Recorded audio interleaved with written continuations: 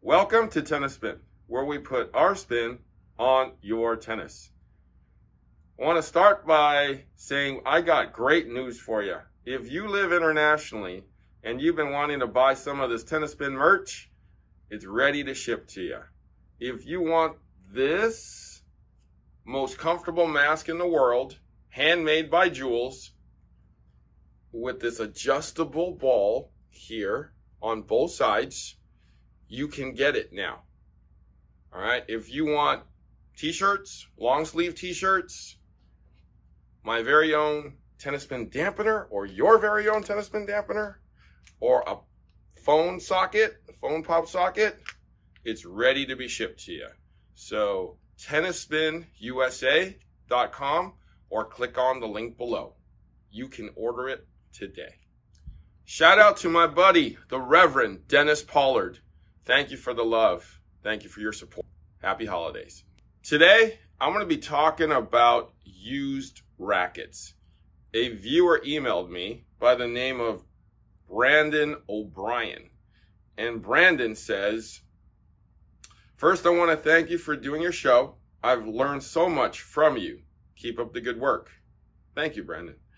I was wondering what you think about the pros and cons of buying used rackets, used tennis rackets. It is hard for me to pay $200 or $300 for a tennis racket, but I know you get what you pay for. However, I think that I can buy from someone who paid big money for it, but now doesn't want it anymore. One man's trash is another man's treasure. What are the signs not to buy a used racket? When can you tell when you have bought a good bargain or not? Thanks ahead of time. Best regards, Brandon O'Brien.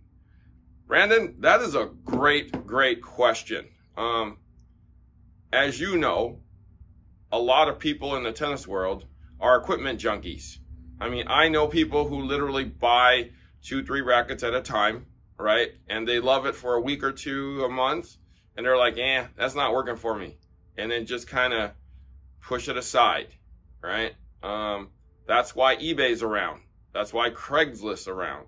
So, you know, there are great bargains to be had on the used racket market.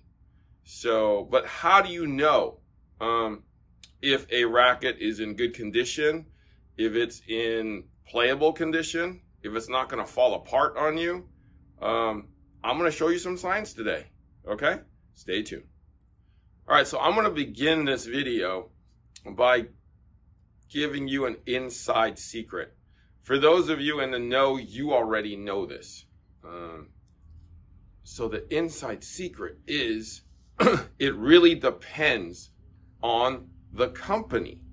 So you guys know that the paint stays on pretty well on Babolat's, Yonex, Heads, and pretty much every other brand out on the market. But Wilson doesn't have the best paint on the market, and it doesn't like to stay on the racket very much. So if you're going to buy a used Wilson racket, it's probably going to look pretty beat up if the person used it a lot. So for example, I have this older Pro Staff here. You see that? All right, and you see that, and you see that, and you see that. So this guy obviously is an aggressive player, right? You can tell he's digging. You know, so that and that, the paints are chipping off. I mean, this actually looks pretty decent for a Wilson racket, because I've seen much worse. Like within a couple months to a year, I've seen Wilson rackets basically being tied by the handle to a car and kind of driven off on the freeway or something, getting bounced around, right? That's what some of my demos used to look like. So if you're buying a used Wilson racket, or if that's what you're searching for, just keep in mind the paint is not going to stay on very well, and it's not going to look great. But that doesn't mean the racket is bad. or is broken or is cracked or any of that stuff. It just looks bad and kind of looks as half the battle in the tennis market, and especially in rackets, right? So if you're in the market for a Wilson racket, I mean, try to get something a little on the cleaner side. I mean, if I saw a racket like this, I probably wouldn't pay more than like $50 for it, just because it just doesn't look good, right? You know, this guy was aggressive with it. You know, it impacted the ground a lot. So maybe the structure of the racket isn't quite 100% sound. It doesn't mean it's bad, though. It doesn't mean you can't play with it. It's just, you know, been banged around a lot. Ideally, if you're gonna get a Wilson racket, you probably want it to look like this in a used form. Looks pretty clean here on the sides, right? You got little paint chips here, which are totally fine. Got some wear on the guard, as you can see here. I'm gonna turn it all the way around for you. Obviously, the guard hits the ground, but that's okay, right? It's still intact. Little paint chip here. Right. Paint chips here and here. Couple scuffs here. That's not bad. And sometimes if you guys see like a scuffs or paint chips in the throat area, I probably wouldn't be alarmed at that. It's probably somebody's ring doing this, like tapping, that causes the paint chips here. So that's nothing, right? So this racket, I'd probably get it, right? At a decent price, maybe half the price of what it was on the retail side, this would totally be worth it. Moving over to Yonex brand, E-Zone 98. This is the plus version. So let's look at this head guard here. So there's been some impact on this head guard, probably a lot of scrubbing. As you can see it with the impact there. This is sticking out there. Somebody caught a ground running, it looks like. Got some paint chips there. I mean, this would be okay. This would be okay. As long as you're getting a good deal on this, it's totally fine. If it's like half the price of the retail, say in the $100 range, definitely a fair value for a racket like this. But those, you know, this thing sticking out doesn't look good. Obviously, the guy's impacted, you know, the ground sometime on that side, but still okay. Structurally, it's fine. Structurally, it's fine. Moving on over to head with this Gravity Pro. I mean, obviously, somebody was aggressive with this racket, as you can see here. And then when I flip it to the other side there. Otherwise, I mean, you got paint chips and scuffs on the sides. Head guard actually doesn't look horrible. Sometimes you see like scuffs here or paint kind of being, you know, worn out here with the head guard. The guy slicing or digging on the volleys. That's not horrible. Like this racket's not horrible. Again, I'd pay $100 for this, right? In the used market. Moving on over to Babolat. Babolat seems to have one of the better paints in the tennis racket world. Like this racket isn't bad. It looks like it got kind of sun faded a little bit. As you can see, the white isn't bright or as bright as it was. You know, you got paint chips there from what I always say, the ring. The rings right there. There's a paint chip there. Moving on up the racket, you got paint chip here, got some scuffs here, scuffs here, scuffs here. Let's look at the head guard. The head guard's not bad. Just kind of some sun fading throughout this racket because it's not as vibrant as it was. But not bad. I mean, again, this is kind of in the $100 range if it's in the used market. So about half of what you would pay in new form. Okay, so just to reiterate, anything other than Wilson, right, it's probably going to look pretty good. Wilson, got to give it a little bit of leeway because the paint's not the greatest. Okay, so let's take a look at some rackets that you do not want to buy. Okay, if you see any of these signs, you don't want to buy these rackets because structurally they are done. Okay, they're garbage. They're ready for the garbage heap. Let's start by taking a look at this Pro Staff 97 LS here. If you see something like that, right, that's kind of a gash, and you see a good piece of that graphite missing or caved in, you see a crack that goes through like that, right, that racket is done. Okay, that is a crack. That's a structural issue that this racket can no longer really be played with. It will cave in there eventually, and you will not be able to string this racket. It is pretty much done. Let's take a look at a banana here. Banana arrow. So it looks like it's round, doesn't it? Right? But it's got a nice little crack right here. And you can see it go right through to the other side. Can you see it? Or go flip it to the other side. So anything that you see that looks like a crack, even if it's a hairline crack that goes from one side to the other, you do not want that racket. It will crack more. It will cave in there eventually. This head guard's holding it together. But if I took the head guard off, that crack goes all the way around this site. So you do not want that racket. Now this Technofiber 305, it looks good, doesn't it? Right? Doesn't look like there's anything wrong with it. Except down here.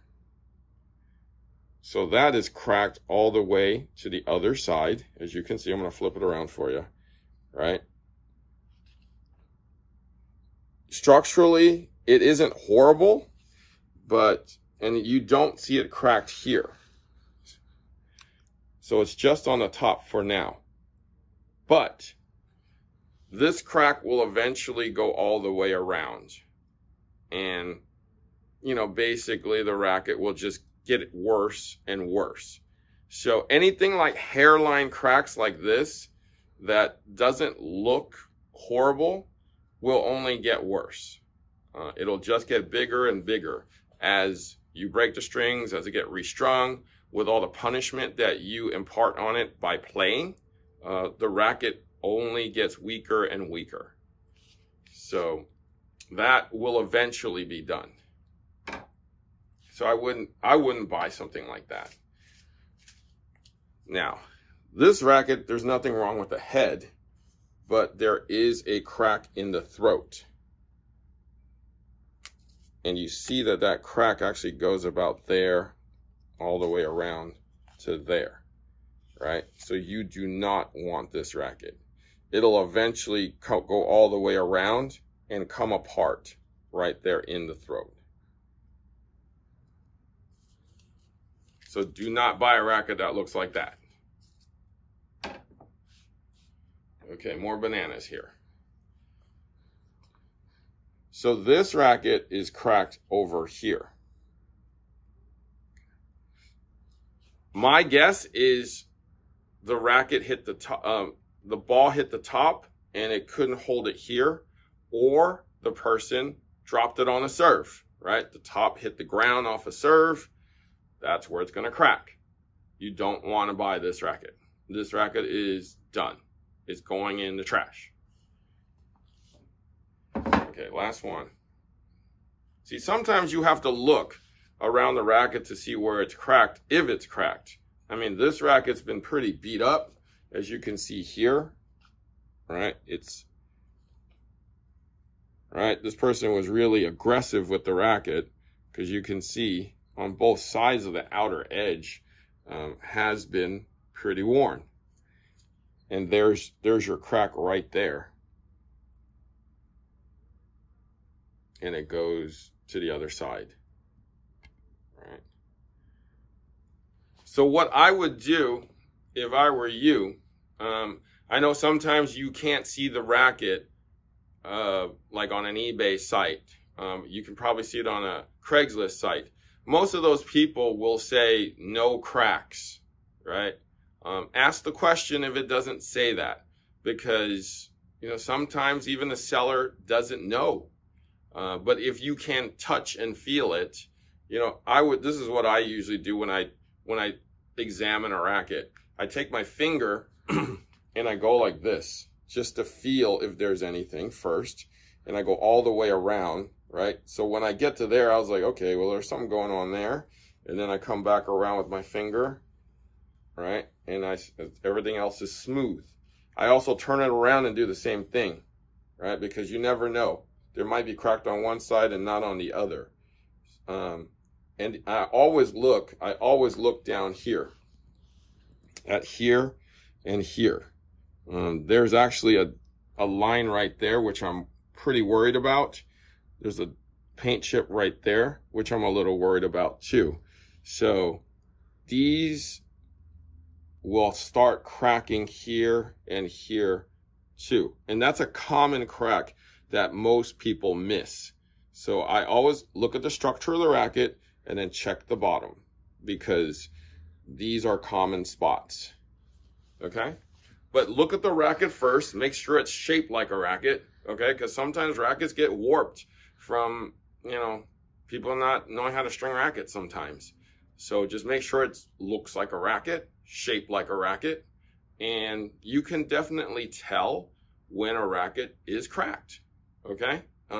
Use your finger method. Use your eyes to see, okay?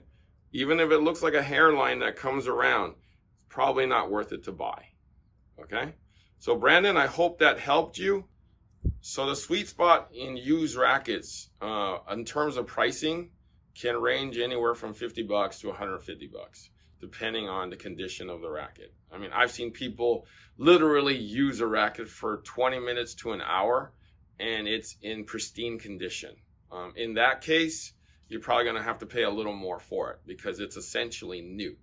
If it's beat up, you can probably get them for cheaper. I mean, I used to buy my old rackets on eBay for $55 or $50, and basically rip the grip off, rip the strings off, change the head guard if I need to, and then go from there. But I mean, that's those rackets were literally 10 plus years old. But yeah, used rackets is a great market. If you don't want to spend $200 to $300, right? It's kind of like a used car, right? Let somebody lease it for 3 years and then buy it at like half price. Okay. Thank you, Brandon, for the suggestion. I hope that helped you guys when you're searching for a used racket. All right. Thank you for watching Tennis Spin, where we put our spin on your tennis.